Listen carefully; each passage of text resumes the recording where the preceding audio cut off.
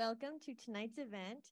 I'm Emma, I'm one of the librarians here at Rockland Public Library, and we are so thrilled to be hosting tonight's event. I want to first start off by noting for the people joining us on Zoom, which I think is that camera, but might be that one, if you wouldn't mind keeping your cameras and microphones off for the duration of the event. If you have any questions, you can type them into the chat throughout, and I will read them aloud to John when it comes to the Q&A period. And then for those of us joining in person, if you want to raise your hand, and I can run this little microphone over to you during the Q&A period and make sure that Zoom can hear your question as well. Oh, that's it. All right.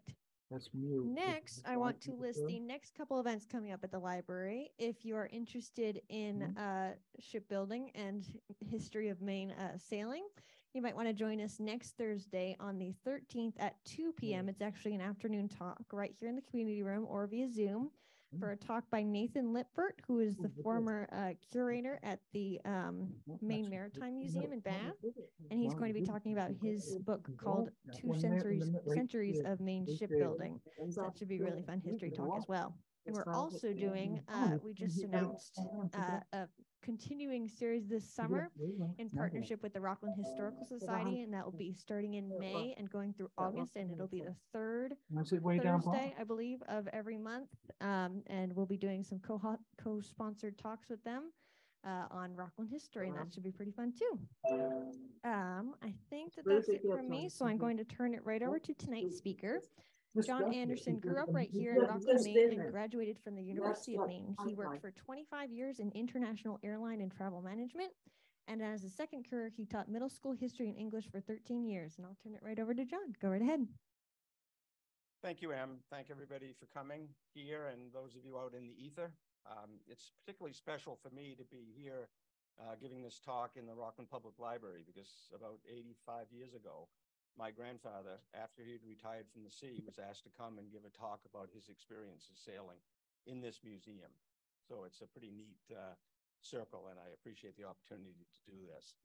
My grandfather was one sailing captain, but 80 years ago or earlier, if we'd walked around these streets or any of the small towns in mid-coast Maine, we would have been bumping elbows with sea captains, mates, sailors. These were part of the dynamism of the community. And so I really welcome the opportunity to share the story of one captain, and by that way, maybe bring these people a little bit back into our present day and have a sense of who they were and what they did. My grandfather was a captain who sailed for nearly 50 years, both in Sweden and around the world, and then 42 years in the Atlantic coastal trade in Maine. But I always thought this quotation from Admiral Arleigh Burke was a wonderful quotation in capturing the temperament and personality that these captains needed to have. Neither timid nor reckless men should go to sea. This equanimity of character, this ability to deal with terrible, stressful situations and calm, you know, and master both of them. And also, as I mentioned, because he was one of many captains who lived in this area, and he started in Stonington, and then he moved his sailing base to Camden, and then the last 22 years he was sailing out of Rockland. And I think I always like to start my presentation by mentioning aloud again, in the city which they lived in too, or in the community that they were a part of, the names of his friends who were also captains, who were also part of the vibrancy of the Rockland seafaring culture.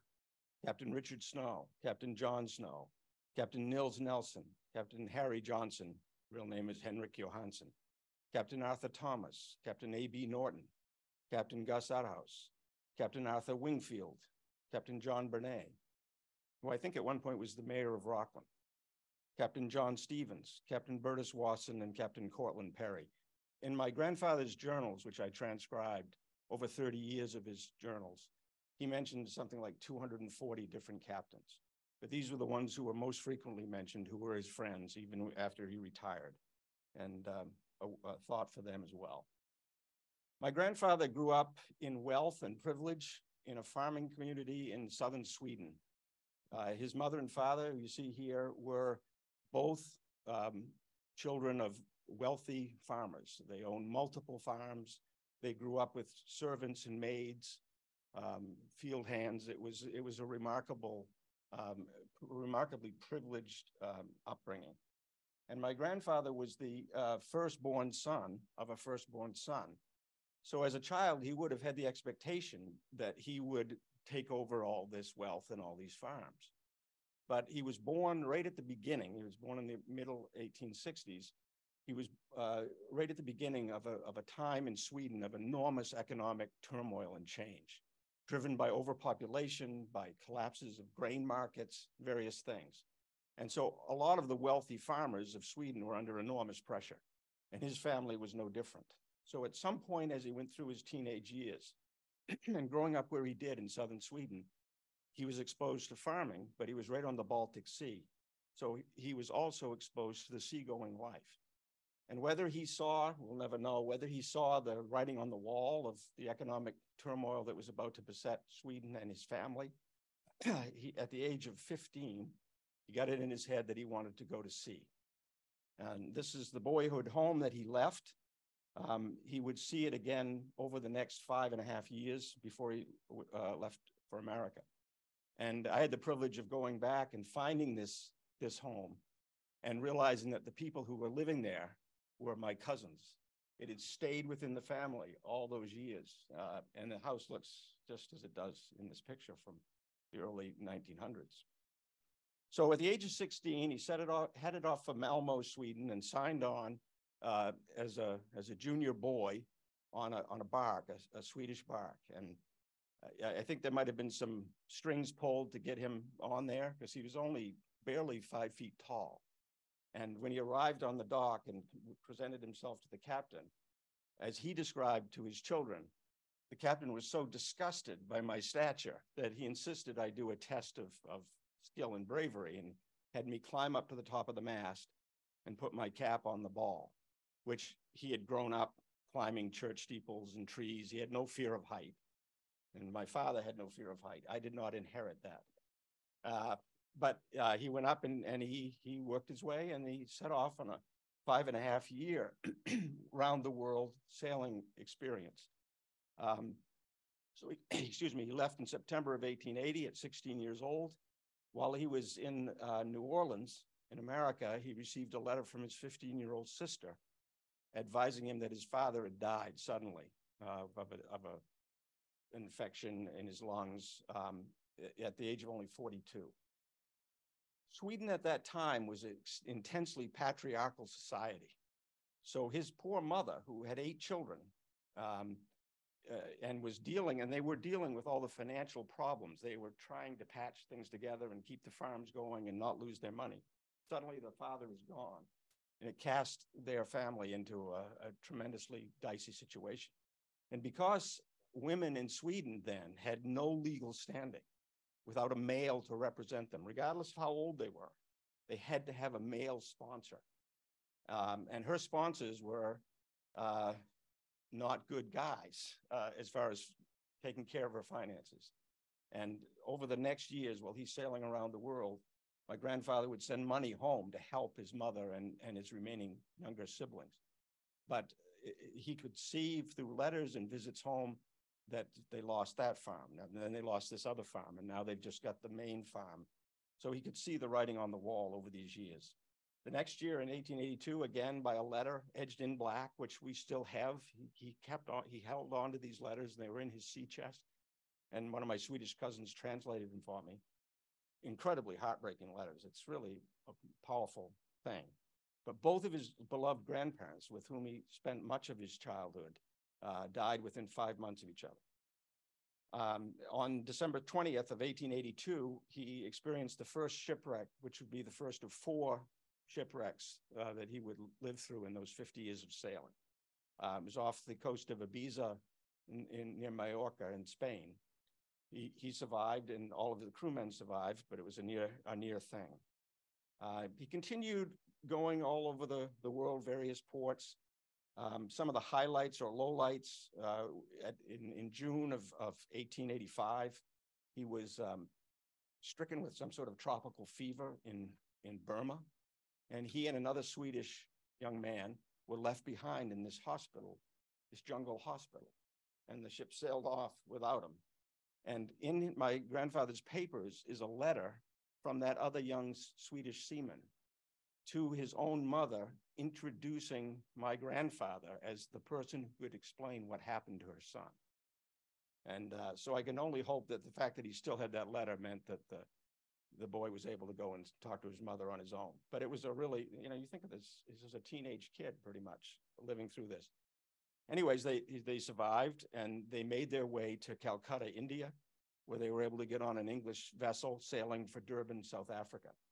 Halfway across the Indian Ocean, the captain shot himself through the heart, driven by some unknown, unrecorded despair. So the crew had to take charge and get the ship to Durban, where they hopped on another captain and headed off.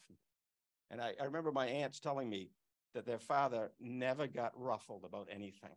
You know, he didn't get upset. He just, it'll be all right. You know, it'll work out, you know. And I think it was born in these youthful days where he encountered one enormous challenge after another. Some of the interesting cargoes that they took during this 5.5 years were, they took one load of dynamite from Morocco to Cardiff in Wales, probably for the mining industry. You can imagine the relief of that crew when they unloaded that load, you know. Must have been something. All it would take is somebody dropping a cigarette, you know, and must have been quite stressful. One time when they were coming up from Brazil, they were loaded with steel railroad rails, and they encountered a tremendous storm off the coast of Brazil, and the ship was tossed around, and they developed a serious leak, and the captain sent all the younger crew down into the hold, and they had, in those days on these ships, the pumps were driven by what looked like bicycles. They would sit on like a bicycle and just pump away. And they pumped away for almost 36 hours. And the wife of the captain would bring water and food to them, but they were just basically on these things pumping constantly. And they just made it to one of the Caribbean islands. And when they opened up the hull and could get in and look, the rails were 1/4 of an inch from breaking through the hull. And of course, if they had, the ship would have sunk. There would have been no saving the ship. We know during this time, because he left an account later on in his life, probably for his preparation for the talk he gave here at the Rockland Library. Some of this stuff that was before he wrote his journals. We know these things from this account that he left. And we know he went home over those 5.5 years at least 5 times for a month or so. And he gave, you know, he supported his family. He kept them going. By the time he came home in 1886, he knew that his mother had lost the farm. She had lost the farm, and she was literally living in a cattle barn of a kind neighbor who let her move in there for the winter when she was pushed out of her house by the government authorities who seized her house. And she had to farm out her children as hired hands to various wealthy other farmers. And this was a woman who, you know, pearls and gold bracelets, and it was like sort of like Gone with the Wind or something, you know, in a way. And he realized that there was no future for him in Sweden, and he decided, because he'd grown up in the southern Sweden where there were a lot of sheep and things like that. He decided he would go to Australia and become a sheep farmer. So that was his goal. And he told his family, he said goodbye to his family. He figured, when will I be back, you know, from Australia? And his mother, you know, who was a strong Christian lady, he pressed a small pocket Swedish New Testament into his pocket and said, "This will protect you against the dangers of the sea and the soul." And off he went, you know, never knowing whether he would ever get back. And he never did. He never saw his mother again, and he never made it back to Sweden. But he didn't go to Australia. This is a picture of him at that last visit home that he had taken, so his family would remember what he looked like. He was 22 years old, and he thought the best place to go to get on a ship to Australia was to go to London, where he could sign on with a British ship, because they were really in control of the routes going to Australia and New Zealand. So he went to London, but there was a tremendous glut. He waited 6 weeks, couldn't get a berth on a ship. And finally, he was running out of money, and another captain came up and said, look, I've got a ship that's going empty or light to St. John's, New Brunswick, and I need a crew. So he signed up for that. And the name of the ship was the Oscar II, who was the King of Sweden at that time. And it took, as he wrote in his description of this, it took a rough passage of 50 days from England to New Brunswick. I mean, even in those days, a sailing vessel, you should be able to do it in 20. So 50 days, and it was light. So you can imagine it was bobbing around like crazy. So when he arrived, he wrote in his account that I left her at midnight as a deserter, which always sounds like a good line for a country music song or something. But he said, I've had it with this. And he signed on almost immediately with an American sailing captain. And he sailed for the next year up and down the Atlantic coast on a variety of American captained American vessels, schooners. He had been sailing barks and barkentines. And sometime during that year, and I don't know how much the horrible crossing, which we know is probably his 11th crossing of the Atlantic, affected him. Like he just didn't want to go back and go across that ocean again. Or more likely, because what he told his children, being exposed to American captains, it gave him a different view of life. Because the captains on the Swedish ships and the British ships, the Norwegian ships, they were very class leveled. And the people who were not captains, they were like treated like dirt. Whereas the American captains, it was very democratic. They called each other by their first names. You know, you were expected to hop to and do your job, and there was no brooking any incompetence.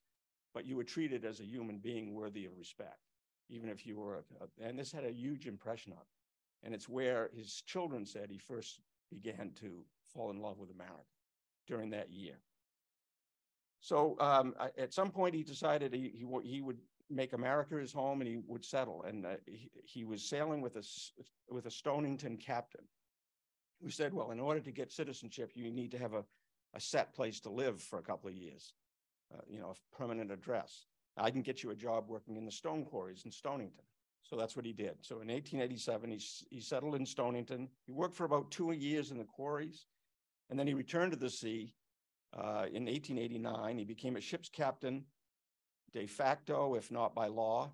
I guess you normally had to be an American citizen to be a captain, but he had such experience. He was a well sought after person to be a captain. So he became a citizen in 1893. And in his journals, every journal, he writes at the beginning of it, April 22nd, 1893, became an American citizen. He was intensely proud of this. You know, he was an American by choice. His kids remembered walking on the docks with him, and he'd encounter Swedish sailors, and they would start yelling at him in Swedish, and he'd just walk right by him. And his kids would be saying, Papa, why aren't you answering them? He goes, because I'm an American and I speak English,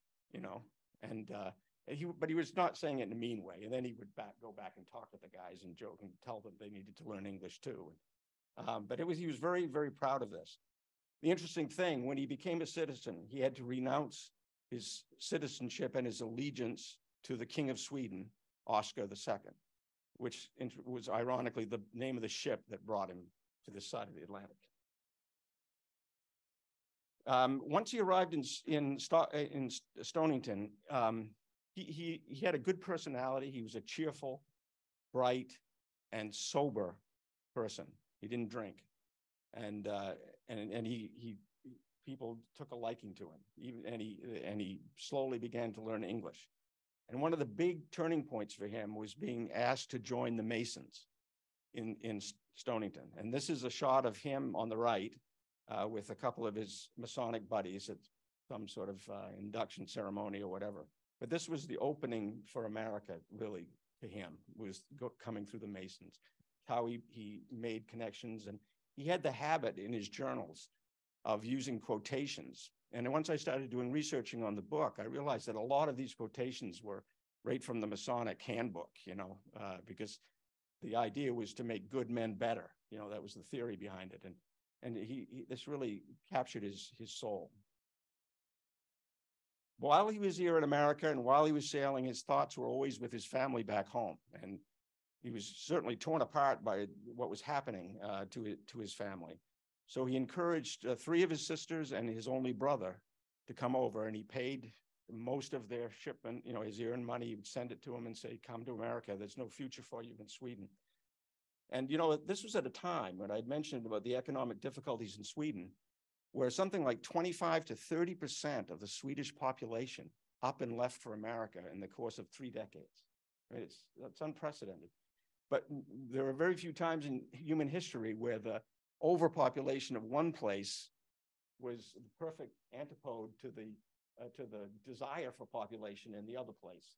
And so these Swedish emigres were welcomed generally everywhere. But they went, as they, you know, he was called a squarehead, and, you know, there were things like that. But he really, compared to other immigrant experiences, it was fairly good.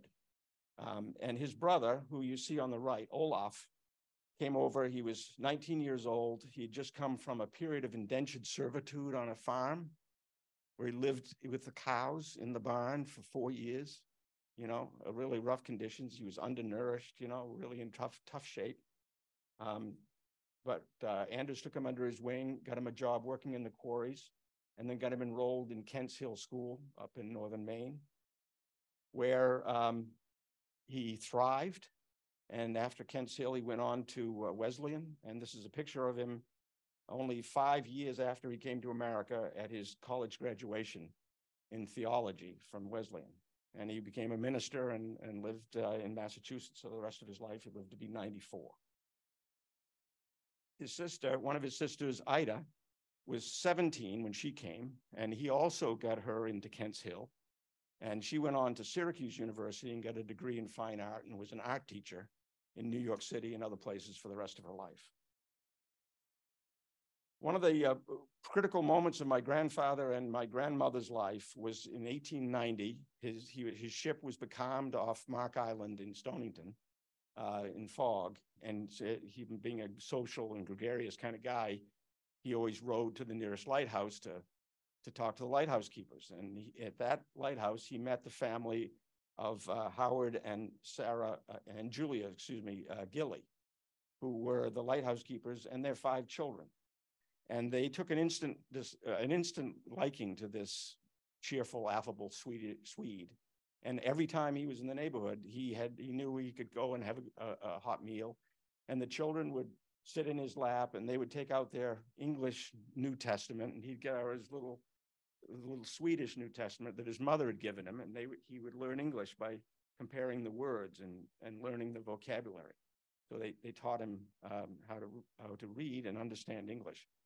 And there, one of the 5 children was Annie Gilly, who was the oldest child of Howard and Julia. This is Howard in his lightkeeper outfit. They started off on Mount Desert Rock. They were on Mount Desert Rock for 5 years. And if any of you know that, I mean, that was something else. You know, they would bring barrels of dirt out in the spring, and they'd build rock frames and grow some vegetables and stuff like that. And then the winter winds would come, and the waves would sweep it all away. And the next time they'd bring it out. And when my grandmother was born, when her youngest brother was born, her mother had to be lowered with a bosun's chair from the lighthouse down to a sailboat and taken to Southwest Harbor where she could give birth. But it was really a tough hardship. So Mark Island was a huge improvement. You know, you close to Stonington.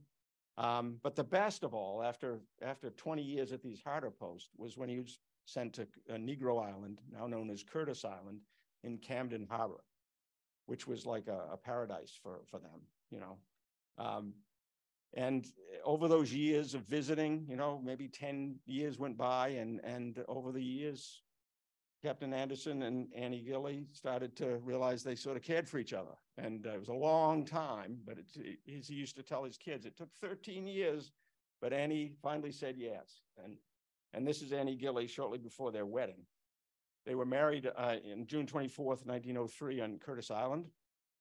And my grandmother told her children that some of her most vivid memories of that day because it was a nice sunny June day, and, you know, so close to Camden Harbor, all the picnickers would come out. So she was in the part, they were getting married in the front parlor, and all she could think of was all these faces pressed to the glass outside, watching the proceedings inside. And that was one of her most vivid memories. Then after the ceremony, she went back, and the minister said, "Now you have to sign these papers." So my grandfather turns to my grandmother and says, "Should I use my real name?" And she told her daughters that she had this momentary flash, like, "Good God, who have I married?" You know, this. And what he's referring to is his real name. His legal name was Anders Anderson, but invariably in America, everybody called him Andrew. You know, so he and that was what he was referring to. So it was a good laugh. They by 1905 they had their first child living in Camden, and in 1910, with now 3 children, soon to be 6, they moved and decamped to Rockland, and they bought a home at 199 Talbot Avenue up on the top of near the top of the hill, where they planted apple trees and, you know, huge gardens, and it was really the home that they would consider their true home for the rest of their life. They would go on to have 6 children, 3 girls and 3 boys. My father is the older boy in the center. He became a Rockland marine engineer and fisherman. His younger brother in his lap, Bob, was also a Maine fisherman. His middle brother, Gilbert, became a city employee in White Plains, New York. The interesting thing to me is his daughters, because seeing what his mother went through and how her life and her finances were controlled by men, and she had no power, and she had no career that could, you know, allow her to be an independent woman. He drilled into his daughters especially, you know, go to school, go to college. And, you know, I never want what happened to my mother to happen to you. I want you to be able to have your own money and your own skills. And all 3 of his daughters graduated from college in the 1920s. That was pretty unusual in coastal Maine. And 2 of them became teachers, and one was a dietitian at Mount Sinai Hospital for her entire life in New York City. He, in his sailing days, he loved to have his kids, during school vacations, go on trips with him. This is a picture of my Uncle Bob at the wheel of one of the vessels. This is a fun story. When the first time that any of his kids sailed with him, he designated one day as Pirate Day.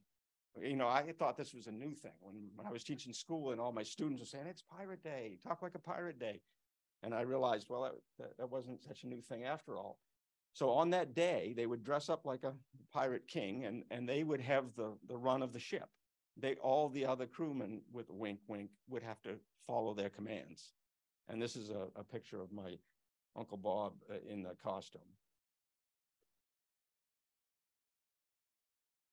We know about his life at sea, and especially after he retired, we know a lot about his life on land, because in 1906, sometime while he was still sailing out of Camden, for whatever reason, he started keeping a little journal, a little pocket diary.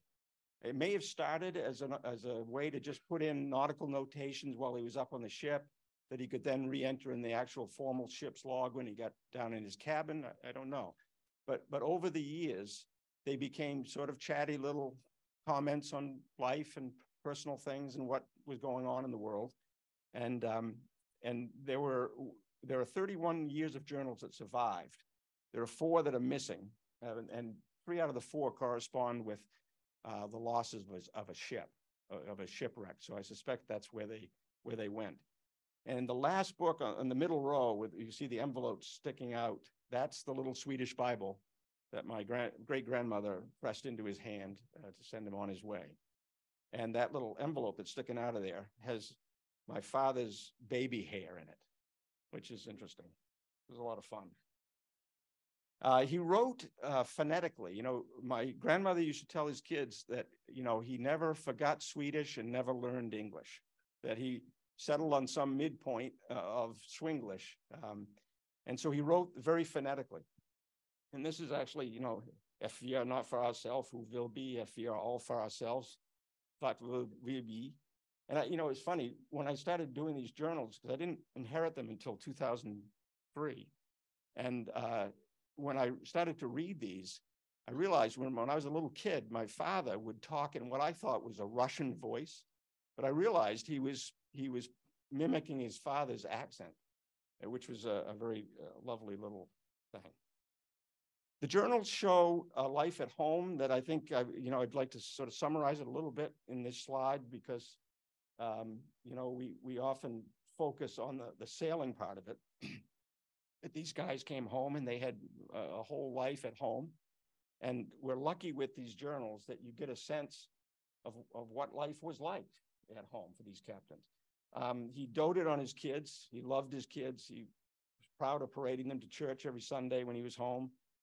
He would, when he got home, he'd walk up to the top of Talbot Avenue Hill with them one at a time and have a report from them of what they'd been up to in the 2, 3, or 6 months he had been gone. And he'd tell them what he had been doing. And these kids, till the end of their lives, treasured the memories of these moments. My 93-year-old aunt, a week before she died, I said, so what was your father like? And she just said, he was wonderful, and it's always stuck with me how wonderful that was. When he would come home, Annie, his wife, said, I don't want you to bring gifts. I want them to be happy to see you, not what you're going to be bringing them. But every once in a while, he'd break down. And my father had asked him one time, when he was a boy, if you have a good trip, can I get a bicycle? And he promised him he would. If he had a fast trip, he'd buy him a bicycle. So I guess he must have had a very fast trip because a wagon came trundling up Talbot Avenue, loaded with 3 bicycles and 3 tricycles for all the kids, and it created quite an effect. The other thing that I thought was wonderful over the context of these and the course of these 30 plus years of journals, to this picture of Rockland and the style and the pace of life, it was before we became separated by television sets and driveways. People walked everywhere.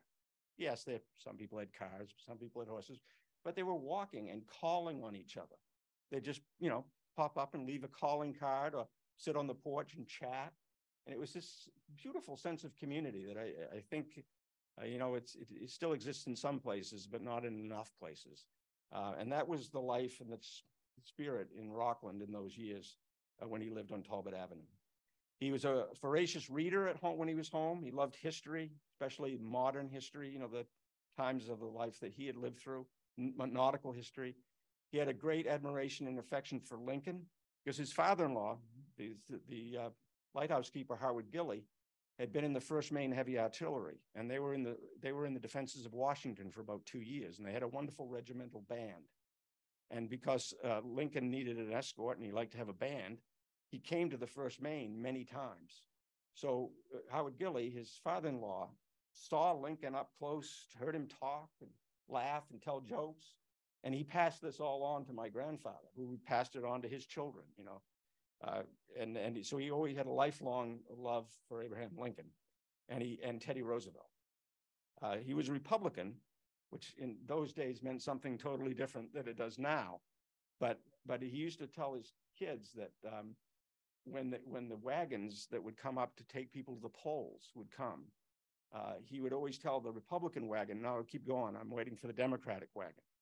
And he'd jump on the Democratic wagon, who were also his friends. Both wagon masters were his friends, because he just loved the idea of having the Democrats take him to the polls so he could vote Republican. Wouldn't you love to have that kind of spirit nowadays?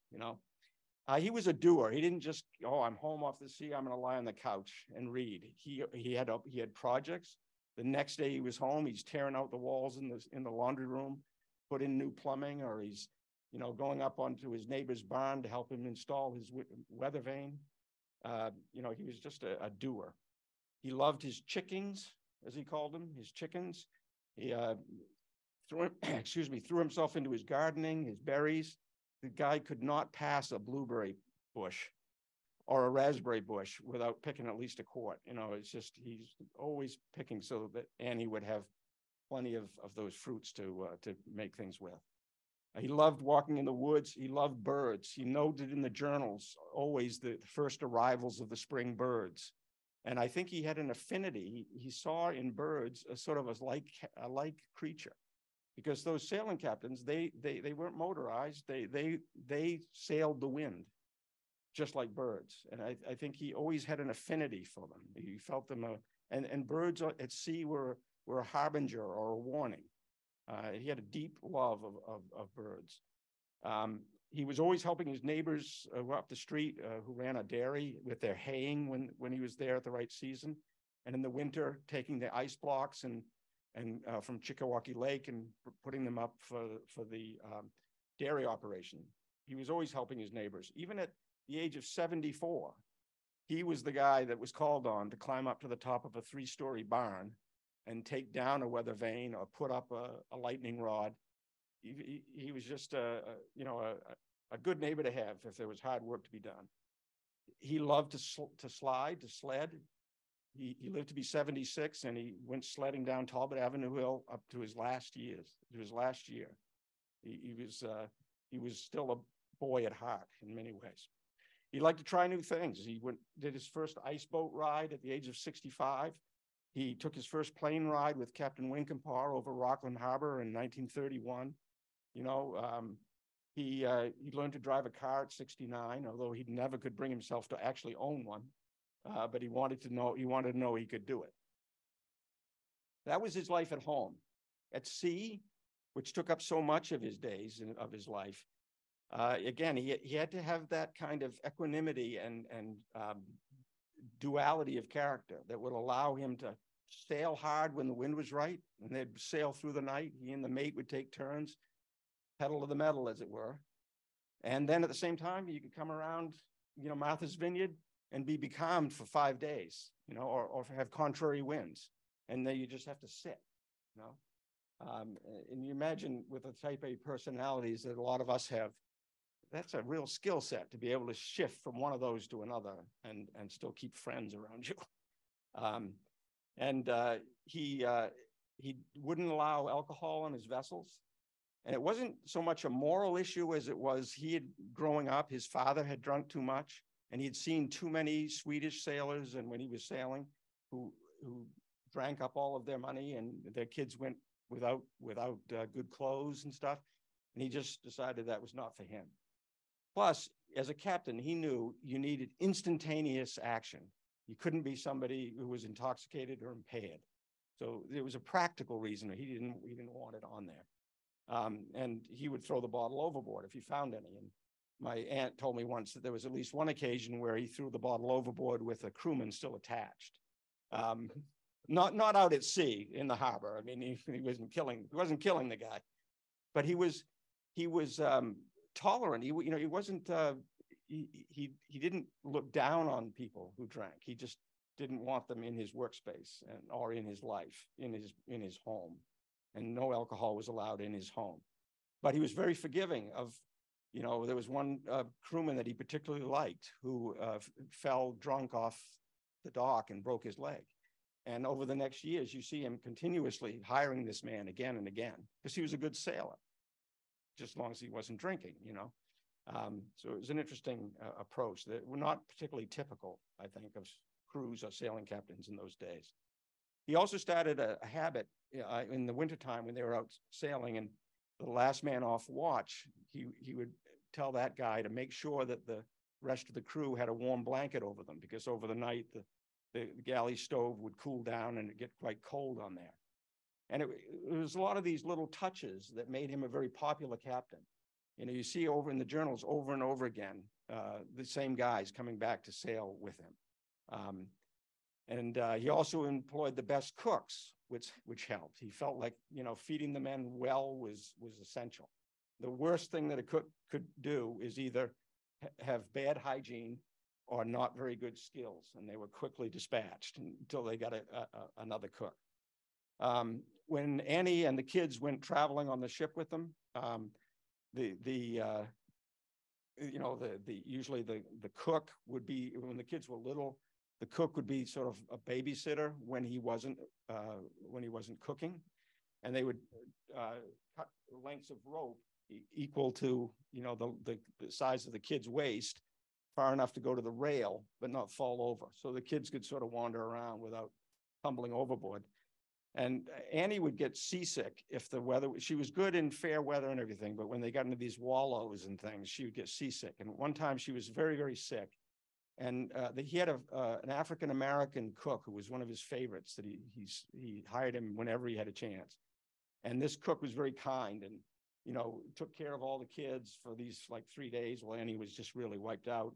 And he would bring her soup and things like that. And she was so grateful that, when she recovered, she said, well, I'll take care of your cat, so she was taking care of the cat. And at the end of the journal, he presented her with a ship in a bottle that he had made. And we still have that ship in a bottle in our house. Regrettably, in all my research, I couldn't find the name of that cook. He doesn't mention him by name. I only know it because his daughters told me about it, And atypical of the time, too, when they were in Rockland, he would bring the cook up to the house for lunch and dinner, which doesn't sound like any big deal now, but it was a big thing in 1910 and in 1915. He was a pretty liberal man in that way. For Annie and all of the wives of the sailors and the captains, they were the heroes that are not mentioned enough in the history. They're the ones who kept the family together. They're the ones who's taught the kids, really. Because these guys were gone in some years 80% of the time, So they learned to deal with the absences. She was a strong person, and she raised strong children because they all had to pitch in, And I can remember my father was a Rockland fisherman, and he had the same mentality, I was sitting on the couch one day and my button fell off and I yelled, Mom, can you sew my button on? My father said, wait a minute, your mother's got enough to do. I'm going to teach you how to sew. So he sat there and taught me how to sew a button on, which, I've never forgotten. And I think that was the way it was. A job had to be done. Everybody just pitches in and gets it done. And Annie was a central person in creating that culture. But they had to deal with us. She had to deal with 5 pregnancies where he was not there, the births of his children, kids getting sick. And because she had grown up on the lighthouses, she had never gotten the childhood illnesses. So she got all these childhood illnesses from her children, measles, chickenpox, mumps, which can be fatal in adults, but she toughed it out and she made it. They communicated through letters. Her children, when they were adults, asked her, weren't you ever scared about Papa being out, and off for months and months? And she said, well, do you remember when the days when I'd call you all into the front parlor and we'd read the Bible or read Psalms or sing songs? Oh, yes, that was so much fun. Those were the days where I needed it because I was scared to death, because I knew he was down in the Carolinas and there was a hurricane coming. And it was really a powerful thing. He was an informal guy. He told people to call him Andrew. But generally, the crewmen always called him Captain Anderson. Whenever he came into a port, once he finished his immediate duties, he was always off exploring, going to an ostrich farm in Florida, or inspecting old French ruins in Haiti. Or, when he was in New York, he always went to the museums, took his crewmen to the museums. And on Sundays, he went to wherever, or Saturdays, if the case was right, he would go to whatever was the nearest religious house.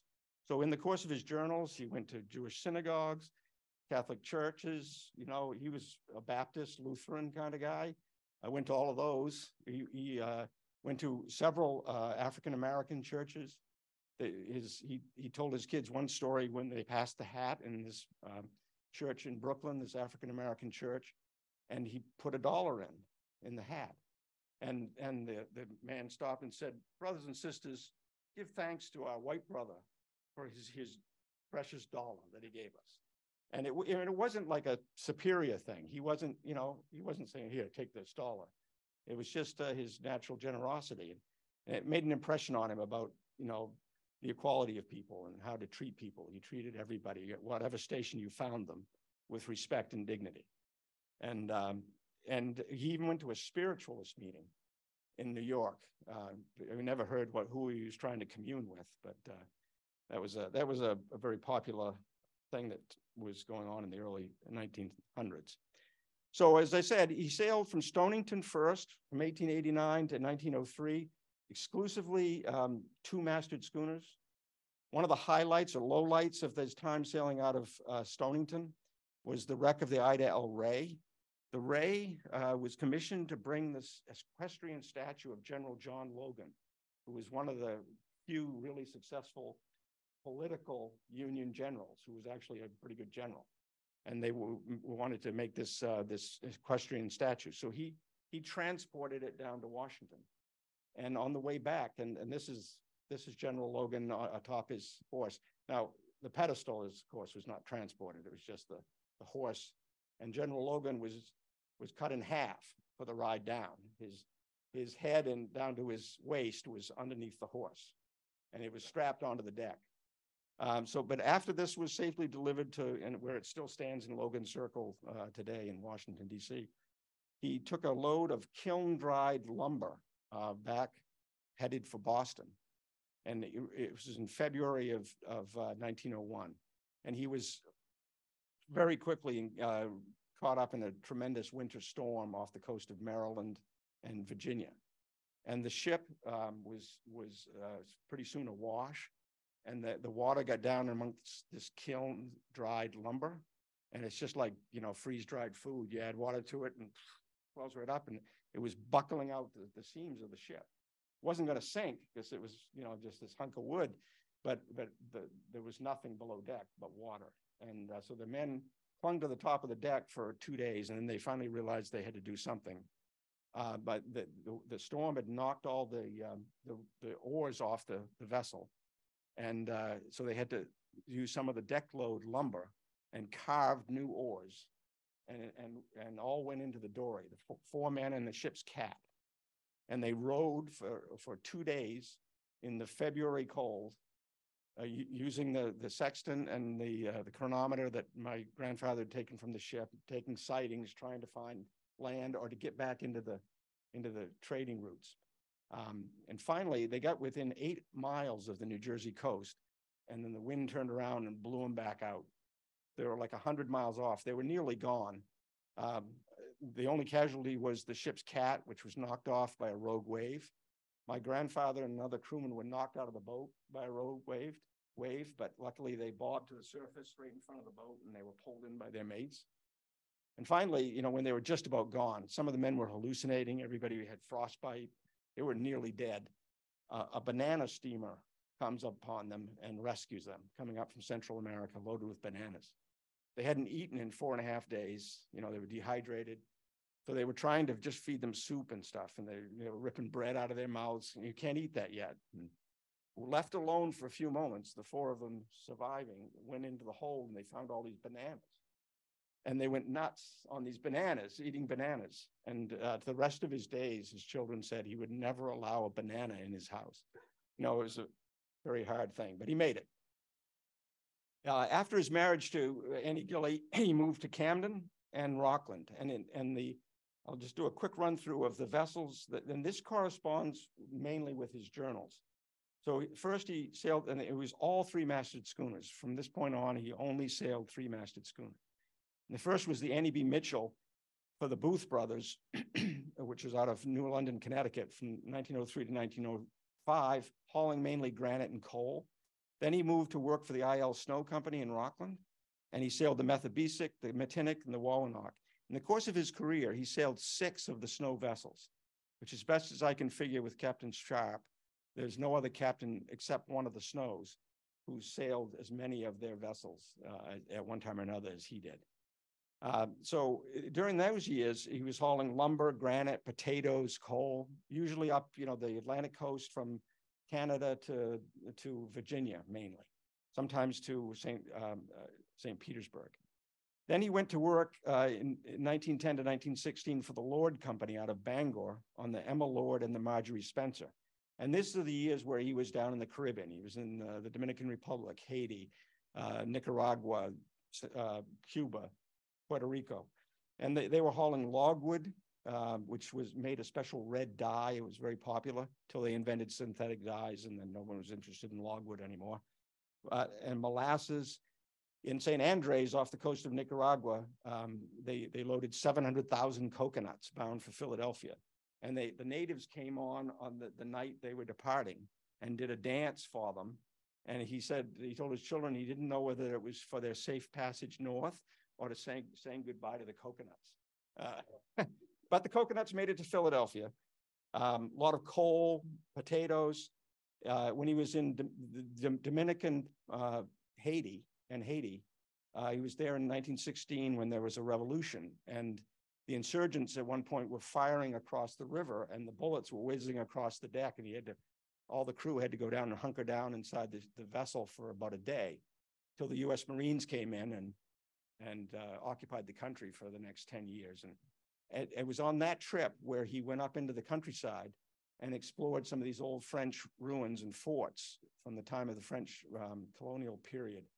And he brought back from that these prison uniforms and shackles that were just laying there. He thought they would be fun. His kids would have fun with them. And a 300-year-old Napoleon brass cannon, French cannon, a 300-pound, I should say, shot in like three-pound balls or something like that. He brought that back home. And on the 4th of July, my father and his brothers would drag it out onto the front lawn, pack it with black powder, and wake up the neighborhood, celebrate the 4th of July. There was no projectile in it, just booming it. So he had a lot of fun. And with the uniforms, my grandmother loved to work in the garden, but she didn't like to get her clothes dirty. You get so grimy. But she found that the pajamas, these prison pajamas, were actually great because they were loose and baggy, and she didn't care if they got dirty. So she'd be out there working in the garden in her prison garb. And imagine all the neighbors going by and said, "Captain Anderson, what have you got going on here? You've got your wife is slave labor working in your garden." So it was a lot of fun. Then he went, by that time, those 6 years were hard on the family because he was gone 6 months, 7 months. And it was really a hardship. And their children told me that at some point their mother sort of put her foot down. And so he decided he would come back to work for the Snows, where it was more, you'd be gone a month or 2 months, but you didn't have these long extended periods. And I remember when my father was a fisherman on the trawlers going up off the Grand Banks, and he'd be home for 3 days and out for 2 weeks, home for 3 days, out for 2 weeks. And I remember as a boy at one point sort of complaining to him about that he was away so much. And he sort of chuckled and he said, from my perspective, I don't think you've got it too bad. My father would be gone for 7 months, 6 months. And I can always remember, it made a big impression on me. It never bothered me after that. I thought, well, he's right. It's not so bad. But it was a real good thing for the family that he could be home, and the younger children really got to have a lot more time with him, and it was a treasure to have him nearby. So he sailed for the snow vessels Udipayans, the Lavinia Snow, and the William Bisbee from 1916 to 1922. Mainly ship lumber, cypress, cement, clay, coal, mainly to Virginia, sometimes to Florida, but all just along the Atlantic coast, a lot of New York trips, things like that. In 1922, he rejoined the Booth operation, which was even better because now they were heavy into the granite quarrying at that time. So it was taking granite from quarries, Clark Island, Final Haven, Hall's Quarry up in Mount Desert, down to New York and back. So it was just a regular shuttle run. And that was really a great thing. So it was just granite south, coal north. His favorite vessels amongst all those ones, from what his kids said, was the Lavinia M. Snow. And if you go to Captain Sharp's museum, and the hanging depiction of a ship that's in the entryway there, that's the Lavinia M. Snow. That's a model by Dynamite Payson, I think it was, of the Lavinia Snow. The Lavinia Snow, it's sort of funny. He was named after one of Captain Dick Snow's sisters, who was a very prim and proper young lady, an older lady. And one time she was walking through the shipyard when they had her boat, as she called it, the Lavinia M. Snow, up on the ways, and they were scraping the bottom. And she heard one of the crewmen say, "Yeah, we've got to scrape the bottom. We got to scrape her bottom." And she went to her brother and said, "Really, you can't be talking about my ship like that. You've got to come up with a more refined way of that." So he had to go and tell the guys, hey, just cool it when she's here, you know. It was launched in 1893, driven ashore under a different captain near Hatteras Light in 1930. That's her at her launching day. Snow's built gorgeous vessels. This is my grandfather aboard the Snow at age 55 in St. Petersburg, Florida. His second favorite ship was the Wawanock, also a snow vessel.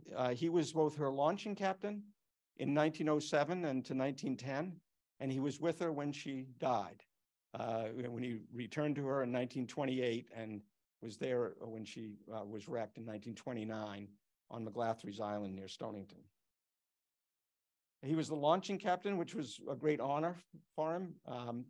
Captain Sharp also told me something really interesting, that when the ship was on its ways, before it went down, they would slather pork fat on the ways to grease the skids. And so that when the ship started going, it wasn't just the roar of the crowd and the sound of the squeaking wood. It was the intense smell of bacon, basically, from this burning thing. I thought that was a very wonderful story. My father was 4 months old, screaming with colic in the captain's cabin. Yeah, that's right where the Sail and Power Museum is. This was her glamour shot after she had her sails up and she went around the Rockland Breakwater. This is taken from the Rockland Breakwater. Beautiful, beautiful boat. This is her a little bit later on. And this is her 24 years later. They were coming down with 500 tons of granite curved paving stone from Quarry and Sullivan in January, and they got caught up in a snow squall. So he put her anchor off some small little island near Stonington. And at some point, the storm shifted around and he needed to shift anchor. And in the course of shifting anchor, they got hung up on these little ledges just below the water line. And the Coast Guard immediately came out and he said, look, we'll wait on the tide. The tide will float her off. We'll go off. But his crew was having none of it. As he said, they bucked up on me. They wanted off and they just jumped onto the Coast Guard boat, and he had no place to go but with them, because you can't have one man running a boat. And sure enough, they hadn't been on the Coast Guard boat more than 15 minutes, and the boat shimmied off, and then they started chasing it, storm-driven down the bay, and they saw it crash up on McGlathry's Island, unmanned, where these pictures were taken. They decided, by that time, no one was insuring any of these vessels anymore, because they just wasn't worth it. The age of steam was coming, and this was the last decade, really. But they did insure the cargo. And so this is a picture that Captain John Snow had taken of the recovery effort of these giant 1,200-pound granite curbstones. You can imagine working with these in the freezing cold in February. These were tough fellas. This is one coming off. And Captain Snow Dick Snow told me that his uncle or great uncle said to him, supposedly at that time, I will never retrieve another wrecked cargo, unless it's gold or radium. No more granite. I went out to McGlathry's years ago, and I found near that the only thing left of the ship was a big piece of the keel jammed up into the bushes at the high water line. And I found these rocks, and I asked the guy at the Granite Museum what they were, and he said most likely they were chalks, because you couldn't put wood between these giant granite blocks. The shifting on the water would just turn them to sawdust. So they used stones to sort of keep the load tight. His favorite ship of all was the schooner William Booth, whereas his other ships could carry 400, sometimes 500 tons of stuff. The Booth could carry 825 tons. It was still a three-masted schooner, but he made a lot more money with it, because you made money with the volume. My father went to sea with him on summer vacations when he turned 16. So all these pictures that are following are ones that my father took and that I found in my attic, my mother's attic, in a matchbox, having sat in this attic for 80 years, these negatives. And I had these pictures restored, and these are from the William Booth. The first is when he was a teenager, working as a crewman for his father. And then later on, when he was working in New York, he and a couple of buddies caught a ride home from New York with his father, and I'll show you those pictures. This is the booth after it had encountered a terrible storm in Long Island Sound, and it snapped off the main mast, and then that went back and snapped off the mizzen mast. And all this gear came crashing down onto the deck. And this shows you the snapped off mast and all these tons of stuff. No one was hurt, a miracle. And this is a picture of my father at 18, standing on the deck. This is another crewman standing upon the wreckage. You can get an idea of what a thing that must have been crashing down. And this is after being pulled to Staten Island dry dock for repairs.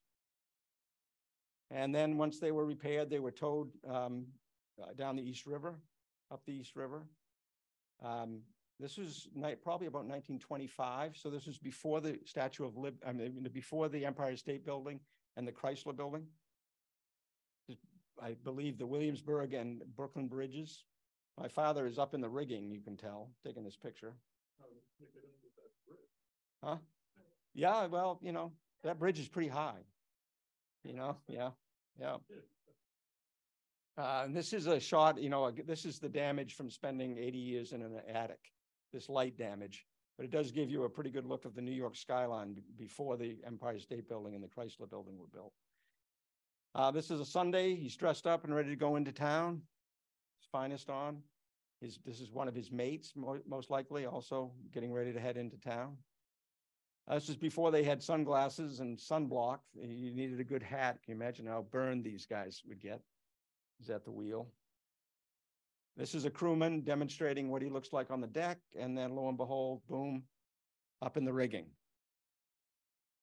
And then this is my father recreating his father's feat of climbing up and putting his cap on the ball of the mainmast.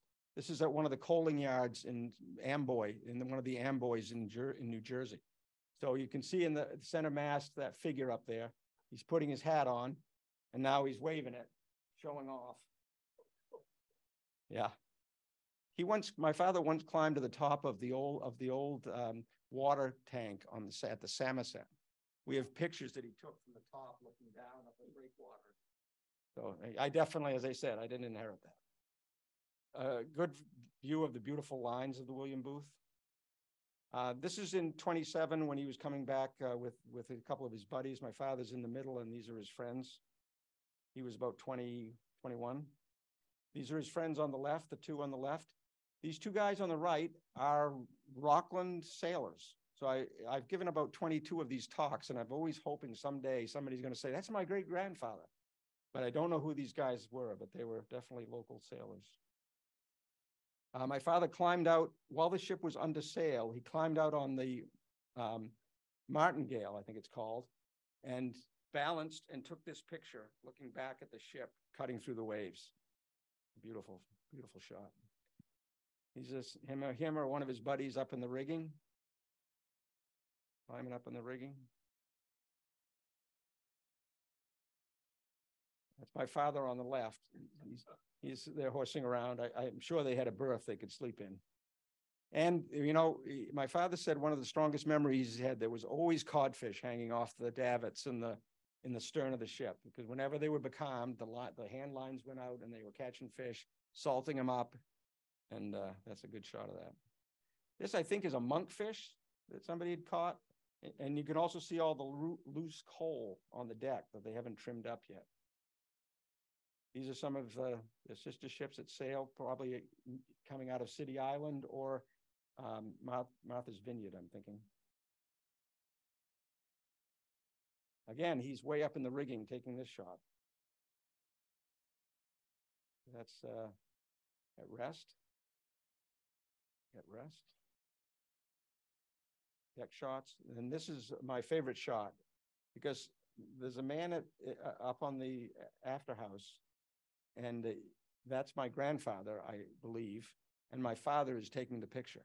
So when I look at this picture, my perspective is looking over my father's shoulder while he takes a picture of my grandfather. And plus the light of the sun coming through the sail. It's a great shot. But the But the William Booth came to a sad end, loaded with 825 tons of Vinyl Haven granite curbstones. They were becalmed in the fog off Chatham, Massachusetts, at 1 o'clock in the morning at anchor, when they were plowed into by the four-masted schooner, the Helen Barnett Gring, which was launched in Camden, hit them amidships, split them. The ship sunk in just over 2 minutes. All the men got off, and they were taken aboard the Gring, which must have been an awkward moment.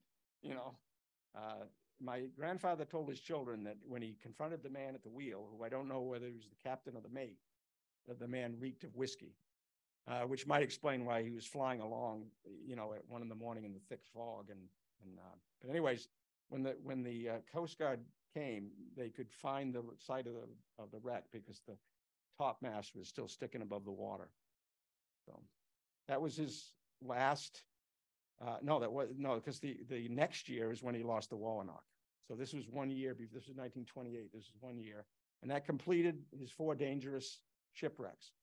But he would tell his children he was intensely grateful that he never lost a man in any of these. Everyone survived, and for him that was the most important thing. Going backwards here. So as the 20s ended and the 30s began and the Depression started to settle in, the business for sailing ships was just shriveling up. His last serious shipments were hauling granite for the U.S. House of Representatives building from Hall Quarry to Portland, where it was put on railroad cars. And then he took one last granite load down to New York in September of 1931. But he had to wait for 6 weeks in New York to find anything to sail home with. And that said more than anything how it was dying. It was the end. So they went into winter quarters that winter, hoping to come out in the spring, but they didn't. The ships that he was responsible for both stayed in mothballs, and his last act as a captain was to sail the Annie B. Mitchell and the George Clink from where they had spent the winter in Boothbay Harbor down to Wildcat in is that St. George, South Thomaston, and where they were mothballed. And the last trip he took from New York, that last trip in the fall of 1931, my father and my uncle came to visit him. They were working in New York. And they all sort of knew this was sort of the end of it. And this picture is a poignant picture of the end of the sailing trade. So he retired after 50 years at sea. He hung out with Captain Snow down at his camp at Elwell's Point. That little camp area now, it's a lobster pound down there. And Elwell's Point's in Spruce Head. Yeah. And you can see it's a point. It's Elwell's Point. There's a little point that goes. Now somebody's built a modern building, a modern house, about where the first camp. These were all Captain Snow's camps. That first camp on the right. It's not an old abandoned town. There is a big, I think it's still an operating pound. It's still going on, isn't it? It's a working pound. But if you look carefully when you go there, at the outer end of that point, you can still see the wreckage of that last cabin. That was Captain Snow's cabin. But, in his journals, he talks about hanging out there and cooking up chowder and moving rocks around, planting trees, all with these captains, these retired captains. And all through the 1930s, he's going to the funerals of many of his captain friends. It was really a poignant time. But he always he told his children, he said, well, things come and they thrive and they pass away, and this is the next. And he was really fascinated by Lindbergh's flights. He was, fascinated by, he would have loved the space race. He was interested in travel, and it's just a different way to sail, the way he looked at it, he told his children. So, as I said, he learned to drive at 69. This is him and Annie on the shore at Stonington with the place they met, Mark Island, behind them, where they had met almost 50 years before. He loved to go fishing, never used a rod and reel. He always used hand lines. This is him fishing with his kids at 75. On Sundays, he always made ice cream. I think this might be one of the prison uniforms that he's wearing. But this is him smashing up the ice to make homemade ice cream after church. This is him feeding his chickens in a three-piece suit and a fedora hat. Now you don't see that anymore. While the sailing captains were also fading away, the schooners were as well. And in the 1930s, all along the coast of Maine, in every cove and every harbor, there'd be these beautiful old ships just left to turn gray and rot and be set on fire or to be towed away and used as gunnery practice by the U.S. Navy. This is the Marie de Ronde, which sat in Rockland Harbor for several years. It was eventually purchased and it was used as for battery practice by the U.S. Navy before the Second World War. This is a picture my father took of my aunts as they're about to come up out of the dory up to the side of the Marie de Ronde up this rope ladder. They look a little nervous. This is a picture he took of the Northern Light, a two-masted schooner that crashed just on the Camden side of the Rockland Breakwater in 1927, I think. You could see how beaten up it was. And these great old ships were just slowly, the attrition was removing them from the scene. Just a quick run through of the fate of his schooners, you know, the ones he mentions in his journals. The Methabese, and it shows you the life expectancy of these ships. It was a tough job these people were doing under difficult circumstances. So some lived long, most lived short. It was launched in 1896. It was driven ashore on the island of Barbuda in 1920. The Matinic, launched in 1901, lost with all hands in February of 1916 near Buzzards Bay, possibly by a German World War I naval mine. The Wawanok, as you know, was launched in 1907 and wrecked in 1929. The Emma Lord was stranded off Cape Henry in March of 1915. Marjorie Spencer was sold to Norwegian interest and lost to the record books. The Udipayans, the snow vessel, was launched in 1910, wrecked in a hurricane between Cuba and Florida just 9 years later. And the Lavinia Snow, again, you know, wrecked. Oh, you know, you didn't know about that. That was wrecked in a storm. William Bisbee lived the longest of all the snow vessels, 50 years it lasted, but its last 15 years were in ignominious service as a party boat run by the Ye Olde Mystic crew and redubbed the Simon Gaspar or the Solomon Gaspar and ran party boats out of Tampa. It was eventually just hauled up into a creek near what is now Tampa Airport where it rotted away. William Booth, you know, was wrecked in 1928. The Leonian Marion was one of the latest ever built, launched in 1920, and that sank near Nantucket 18 years later. The Annie B. Mitchell was mothballed in 1932. Her last captain was Captain Anderson. She sailed the Atlantic coast for 42 years, and he sailed the Atlantic coast for 42 years, and they ended together. She was later towed to Hewitt's Island, where she worked as a water break to protect a lobster pound out there. And at low tide, you can still see the outline of her hull in the sand out there. And the George Clink, mothballed in 1932, refitted in 1940, but wrecked the next year off the Virginia coast. So the ships were fading away, the captains were fading away, and Captain Anderson was fading away. This is a picture of his last New Year's Day. He had just gotten home from the hospital before Christmas of 1939. The last years of his life were shadowed by cancer. And and he wrote in his journal, "This is the first day my wife let me outside." So he was happy to be outside. This is his last summer of 1940. This is him with some of his kids. This cane that he's using was given to him by the wife of Captain Dick Snow after Dick Snow's funeral. And he used that till the end of his days, the connection to his old friend. He spent the last months of his life overseeing the painting of his house, of getting the coal in, getting the wood in for the winter time, making sure the garden was cleared out and his wife would have what she needed. He wanted to make sure his beloved Annie was ready. And when in October, all these duties had been completed, he retreated to his bed to spend the last week of his life in bed, surrounded by his loved ones and visitors who came to pay their respects. I always think of the Lord Tennyson poem, Ulysses, when talking about these old captains. You know, "For my purpose holds to sail beyond the sunset and the baths of all the western stars until I die." I think that's a beautiful thing. And I think of him going over the horizon at the end of October of 1940 for the last time. As I finished this large project of transcribing all these journals and writing this book, I was moved to write a poem. He died 13 years before I was born, so I know him only from the stories that I've heard. But after I inherited his journals, and I was sitting in a library near his sea chest, and I was thinking about looking through some old papers, and I thought, oh, it would have been interesting to know my grandfather. And it suddenly came to me, I'm sitting right over here in this sea chest, waiting to be introduced, all those journals. And that was the spur that got me to start working on these journals. So I wrote this poem, and I'd like to close with that, if you don't mind.